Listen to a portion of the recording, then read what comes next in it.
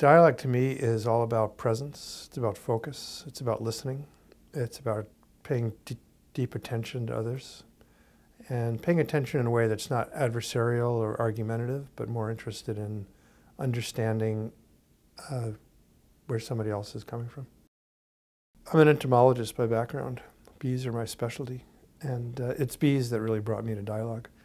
When I walk into an apiary, time slows down for me. I am completely present, aware of what's going on around, and I'm opening hives that contain many thousands of individuals whose survival is dependent on communication, and it's dependent on collaboration and collegiality. And so when I began working at the Center for Dialogue, to me it was a natural transition to walk out of the apiary and walk into the classroom and walk into workshops and walk into the kind of venues and environments in which we foster the spirit of dialogue.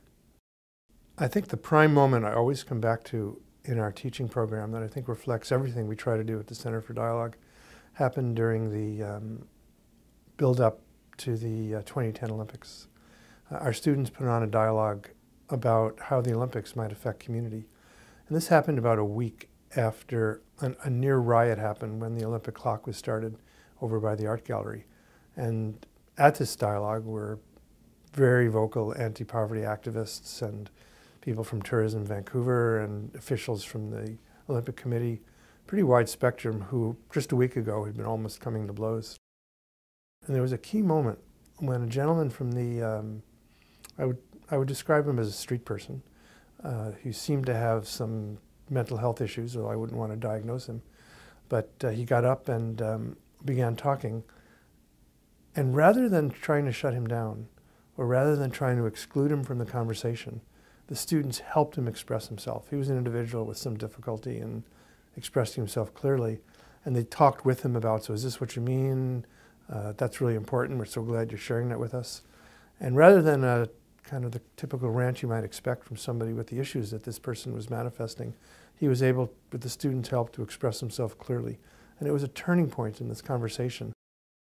Relationships are the key and the core to dialogue. The understanding of why someone thinks the way they do, their history, their personal or their cultural or ethnic or religious background is absolutely critical. But beyond that, it's really difficult to yell and shout and scream and hate someone when you've had dinner with them, when you've talked about your families, when you've understood not only the issue that they're concerned about, but also the full spectrum of what they bring to the world as a person. I've come to see the impact that I'd like to have in one very substantive way. I think many of us have a divide between the person that we are and the person we could be. And that divide is what makes us unhappy as individuals and as societies on personal issues and on policy issues. And if I have any desired impact in the world, it is to facilitate, to mentor, to encourage each of us to become much more the full person that we can be, and through that to really develop a sense of caring and responsibility for each other.